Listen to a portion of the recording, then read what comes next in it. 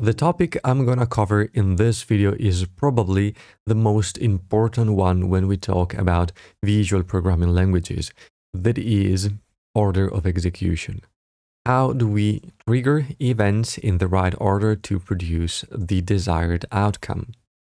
So there are several aspects to keep in consideration. The first of them is the difference between inputs. So far, we defined the input pin of objects as input. They are technically called inlets. And we can distinguish between two categories. We have hot inlets and cold inlets. There's not a graphical representation of this difference, but we know that the leftmost inlets are hot, while the non-leftmost are cold. A hot inlet will always produce an output. So if we send a number inside this float object, let's move this comment. Okay.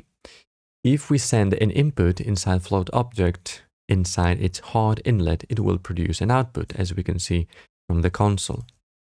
But what happens if we switch input? It will produce no output. That's because cold inlets are used to store values inside an object. And if we move the mouse over the cold inlet, we can see how it accepts float numbers and stores them with no output. This aspect will force a specific order of execution. If you're sending numbers to a cold inlet, the patch execution will stop at the level of this float object, like in this example, of course. So if we want to move on with the branch we're working on, we'll need to send a bang, for instance, to a hot inlet. In this way, I can enter any number inside float and then output it in the console. Here we have it. Now we can put into practice what we've learned about hot and cold inlets by making a numerical counter. We can use a float and a +1 object. Now, if we send a bang to the float object, it will output a 0 value since it is initialized to 0. The output value is sent to a plus object, +1, to its hot inlet. Then we take the output and we send it to the cold inlet of float. We can then use a float box to visualize the incremented number. Every time we send a bang to the float object, it will increment the stored value by 1. So 0, 1, 2, 3, 4, 5, 6, 7, and so on. If you want to reset the counter, you can send a message with the 0 to its hot inlet. So reset and start counting, reset. The next aspect to keep in mind is connection order. Here I opened the previous example, the previous PD patch, as a text file. You can use any text editor. If you're on Mac, you'll probably have to convert your patch into plain text first. Anyway, we're not really interested in the way PD creates a file, but what we're interested in is the connection order. Every time you create a new connection, PD will add a string containing all info about the connection type. And as you keep going and you add new connections, new strings will be added. So the order of execution related to connections is defined by the order at which those routings were created. I want to make an experiment, so let's create 4 messages. We can write hello, how are, and you.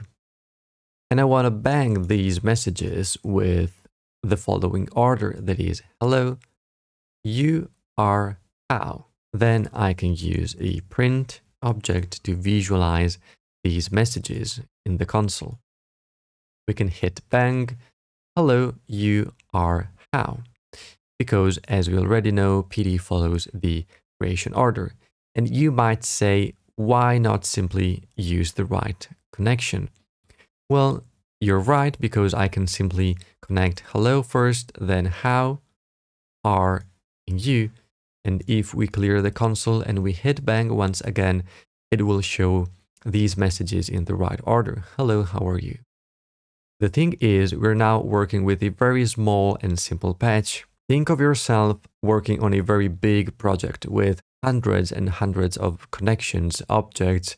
To keep track of everything, it's very difficult and time demanding. So what we can do to force the right order of execution, well, not the right order, a fixed order of execution, is to use the trigger object. You can simply write T. If we take a look at its help file, we can see how it outputs its input from right to left because of the hot cold inlet paradigm. At this point, we can send the bang to the trigger object, and since we are receiving a bang and we want to route that bang to 4 messages, we type B, B, B, and B. The order is from right to left, so this rightmost outlet goes to hello, then how are you? Since I don't like crossed connections, we can change the order of these messages. This will not affect the patch execution. It's just to keep everything neat and clean. Now, if we hit bang, maybe we can clear the console first. Hello, how are you?